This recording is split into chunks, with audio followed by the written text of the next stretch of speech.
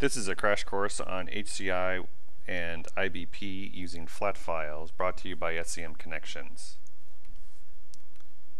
The prerequisites for this course are to understand the IBP S&OP basics. This is useful to understand where the data is actually going and the requirements of that data. The best way to do that is to go on YouTube and search for a selection of videos titled SAP IBP S&OP in 30 minutes. There's also our SCM Connections website with various blogs and webinars on the various aspects of IBP. And of course there's always SAP websites and other information on the internet. The other prerequisite is to have HCI set up. It's not a requirement, but it's certainly useful to practice and use the skills that are presented in this video. Best way to do that is probably to go to scn.sap.com for more information. So in 15 minutes, which I hope is the length of this video, you'll be able to understand the HCI basics. That includes the terminology, basic configuration, and what it actually looks like. And then also know how to load a flat file into IBP using HCI. That includes setting up a data source and project, as well as several tasks and data flows. So this slide is the process steps required to actually set up HCI for the first time, and then also for individual projects what needs to be done. To keep this video short, we're not going to show how to download and install the agent nor configure it. Do that in a separate video. And we also won't show how to optimize a data process and move it into production. But what we will do is all those other boxes. So we'll be creating a data source and importing that metadata. Then we'll be planning the actual data project. We'll have to create a project, create several tasks and data flows, and then also test it. So this is actually the flat file brought up in Notepad because it's a common separated file. It's kind of hard to read, so I did drop it into Excel with one slight problem, which was the fact that in Excel it took that product ID and reformatted it, so that's not actually a valid SKU or product ID number.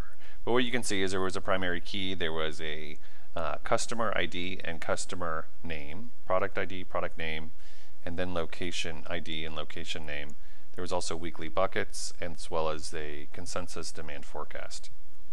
So there will be multiple rows for the same product material. The unique combination is the key for this is going to be customer, product, location, and week. So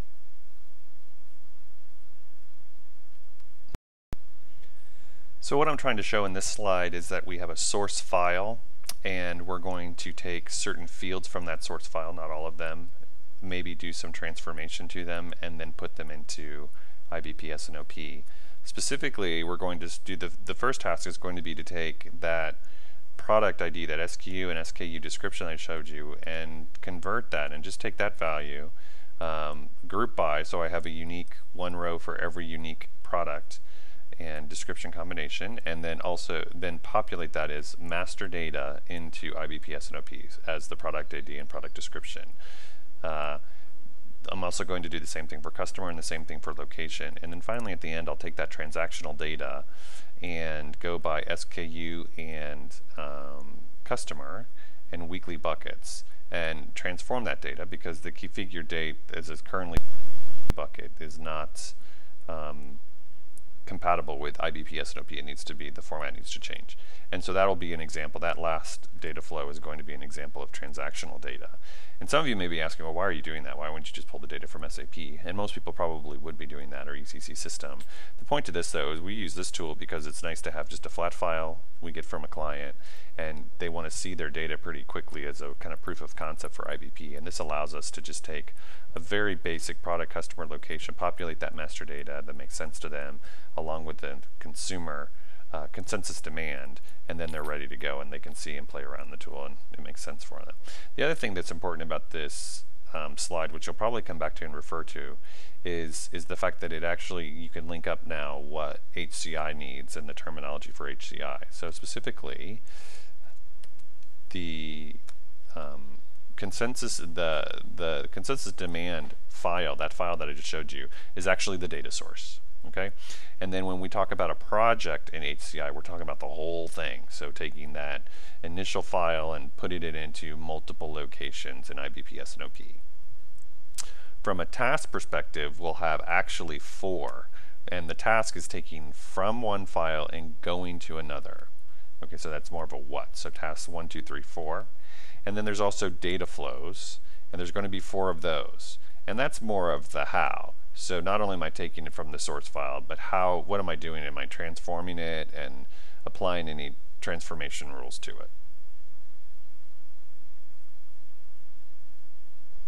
So the first step is actually to get into HCI, and for those of you who don't know, this is a web-based application.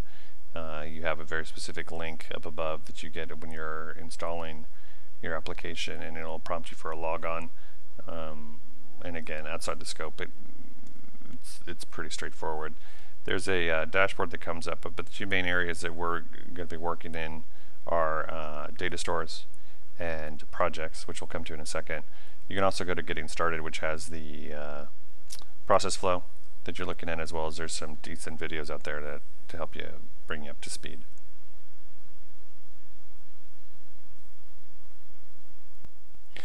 So the first thing we need to do is create a data store, which is going to be that file that I showed you. In order to do that, we need to go to HCI and click on Data Stores at the top. You may land initially on Dashboard, but you need to go to Data Stores. And really it's pretty straightforward. You hit the little plus button here, and you have to fill in a couple fields.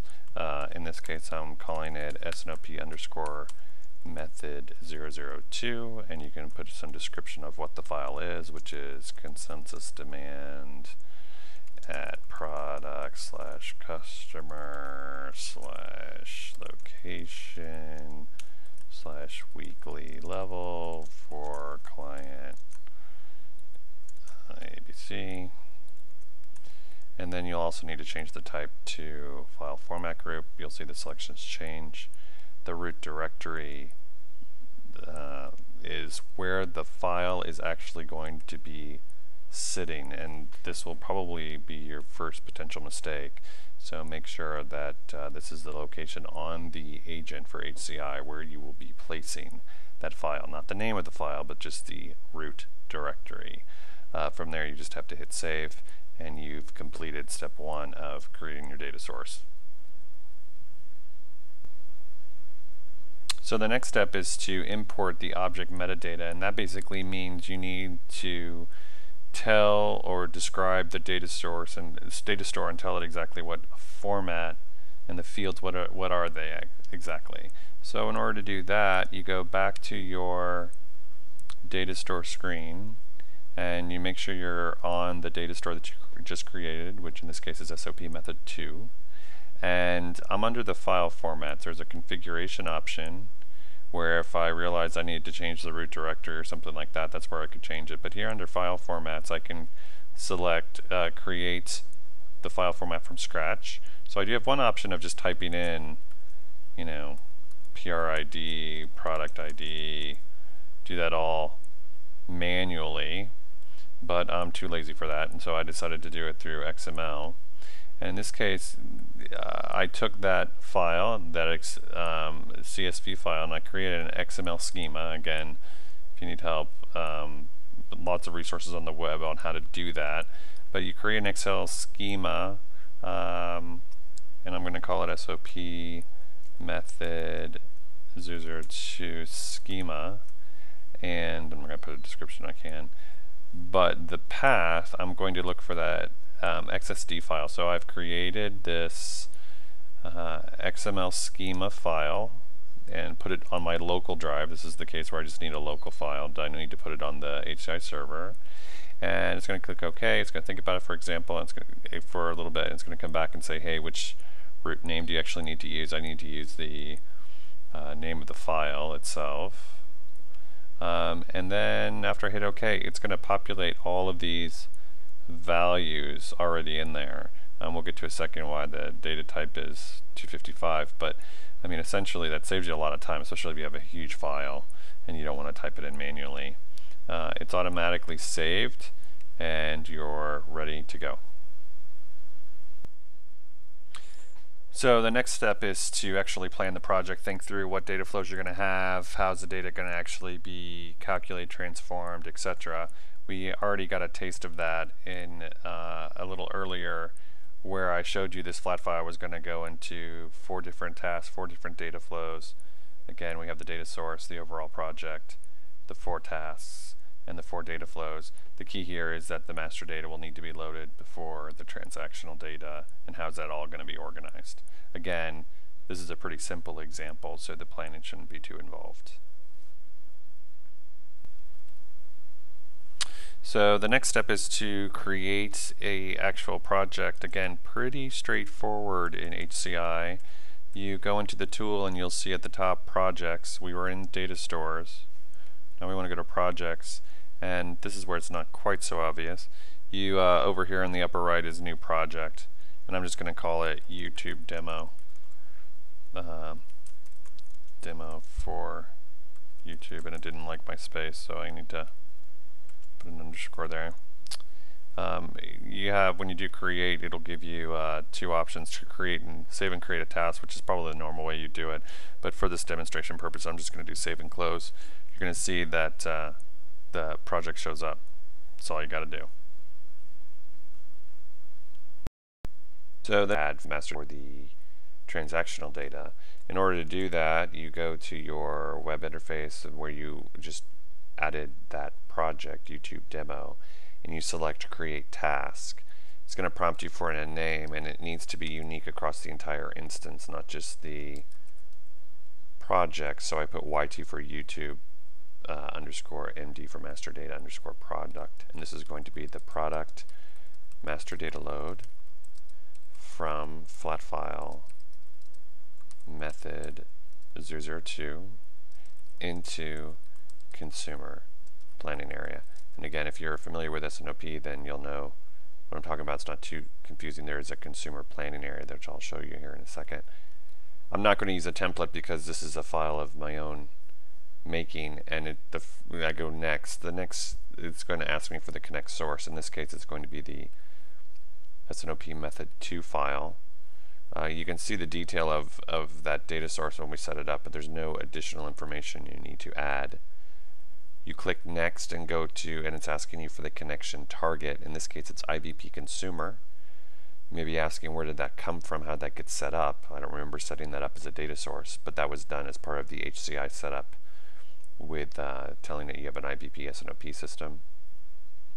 So that's just one of the planning areas. There's 2 other planning areas in our S&OP system right now, SAP2 and SCM SAP2. Again, some detailed information down here, but nothing you need to change. And you can click save. Similar to the project, there was 2 options. Basically save and move on to the next step, which is to define data flows, or just save and close. In this particular case, I'm just going to do save and close. So you can see under project that new task is there, YTMD product. I did do a bait and switch on you a little bit. I added in the background earlier the 2 additional master data tasks and the transactional data for that planning level product customer. For those familiar with S&OP, you know that there's planning levels inside each planning area, and the consensus demand is at the product customer level in this case. So I wanted to have a task that loaded that consensus demand figure. And that's about it as far as tasks. So the next step is to put in the data flows, and in this case we're going to have 4, 3 for the master data and 1 for the transactional data. In order to do that, you go back to your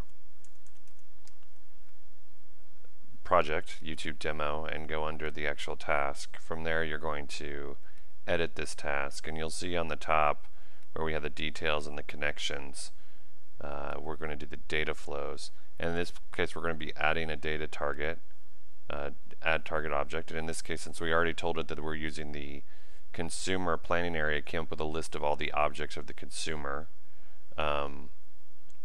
planning area, and in this case we're going to be using that C1 product. This is where knowing a little bit about S&OP comes in handy.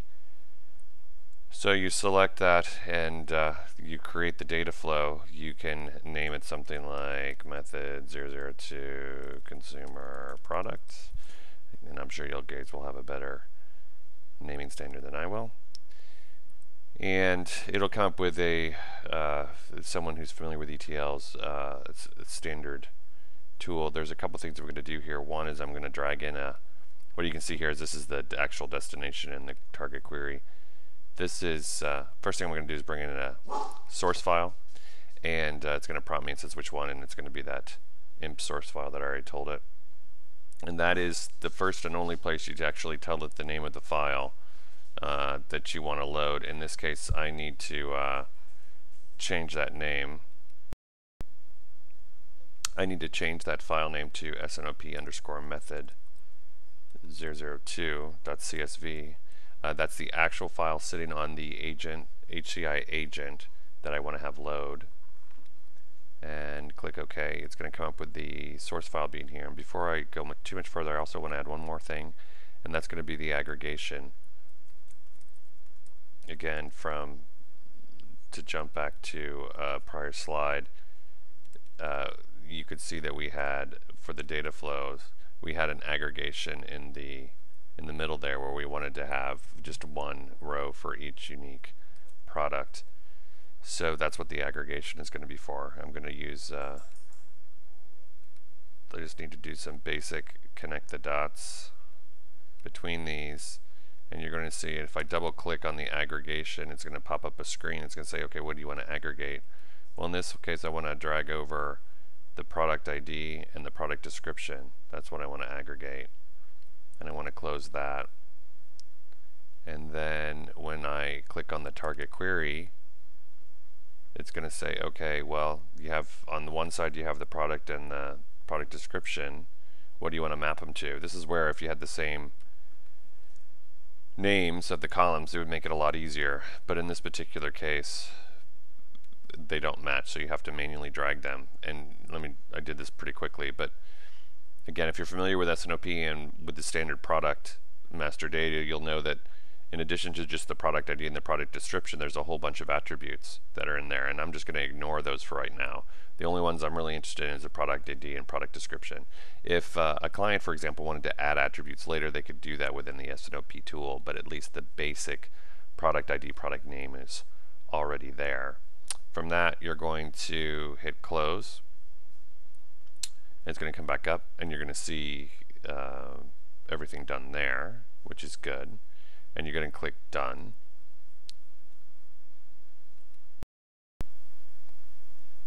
There's one more activity that needs to be done for this data flow, and that is to actually put in the global variables that are needed for this data flow.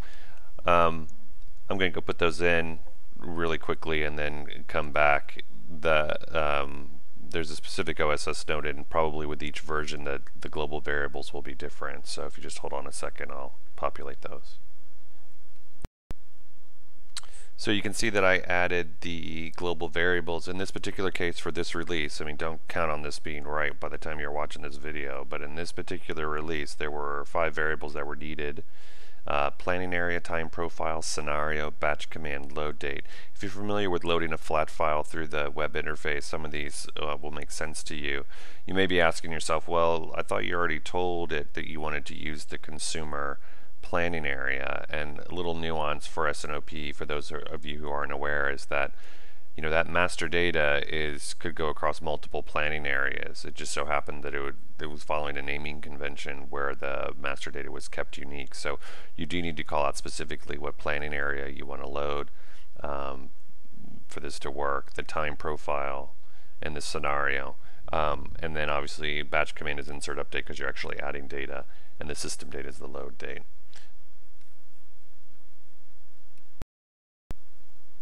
At this point, it would be good to click on validate and just see how the system actually likes your data flow. And so you click validate on this screen, wait a little bit, and it'll come up with some warnings. And the reason why is because there's a whole host of fields on the master data product in SNOP that I'm not populating, so it's giving you a warning, but nothing is serious. So we're good to go to actually complete that data flow. So the last step is to actually test to make sure that these data flows worked. In order to do that, you'll want to run the actual data flow, and to do that you select the the line. There's agents, of course, and there's nuances to it, but essentially the simplest way is just to select the task that you want to have run, and you select Run Now, and then hit OK. The program will be started in the background, and you can click up here and go to View History, and you can see that that last job is running. So I'm going to give it a few seconds to let it run and then come back and show you what the messages were.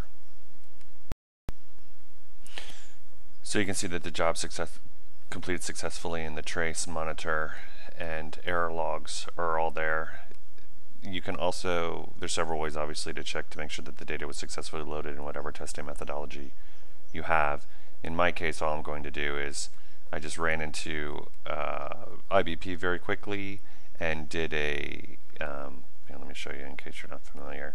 All I did was I brought up the master data for the product and hit edit, and this was the result. Whoops, this was the result that came up, so you can see that the data was successfully loaded.